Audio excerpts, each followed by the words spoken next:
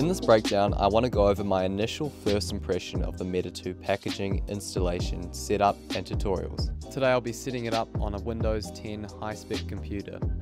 The packaging had a nice aesthetic to it. It also looked very safe for overseas travel.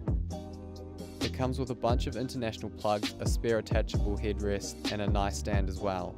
For the setup, to make everything easier, just install the drivers from metavision.com/getstarted. It's on the front page under Download Installer. So setup was pretty straightforward after installing. The only thing that I found frustrating was the screen displays. The Meta was automatically being picked up as a second monitor, but the display seemed to be orientated the wrong way. To fix this issue, I had to open up the Meta Display Manager app and change the settings to direct mode. In terms of comfort, the Meta isn't the most comfortable headset in comparison to other VR and AR headsets. It feels unbalanced, awkwardly placed and heavy at first. You do kind of get used to it, however.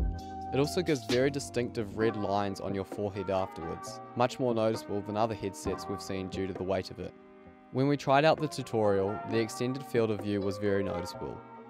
We're used to the Microsoft HoloLens field of view, so this was an impressive setup. The field of view doesn't cover the entire glass like it may seem, but it's about the size of the average size smartphone if you were to sit it on the front of the glass.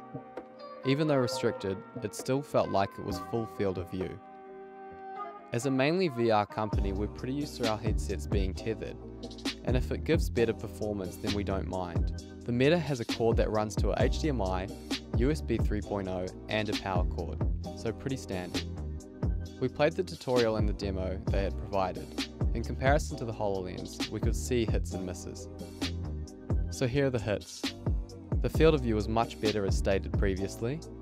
You felt a better sense of agency in the depth.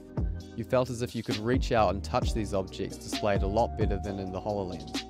The objects and interactables looked amazing. It had an incredible wow factor. And here are the misses. The tracking wasn't great. To put it bluntly, this is what we were the most disappointed about. It usually took quite a few times to grab or select anything, and when pulling objects around, they did tend to lag every time. The calibration was off very frequently. We did about 5 calibrations with 2 different people and couldn't quite get it right. If you closed one eye, it was generally perfect, but the screens overlapped most of the time. Overall, I think it's a pretty standard AR headset.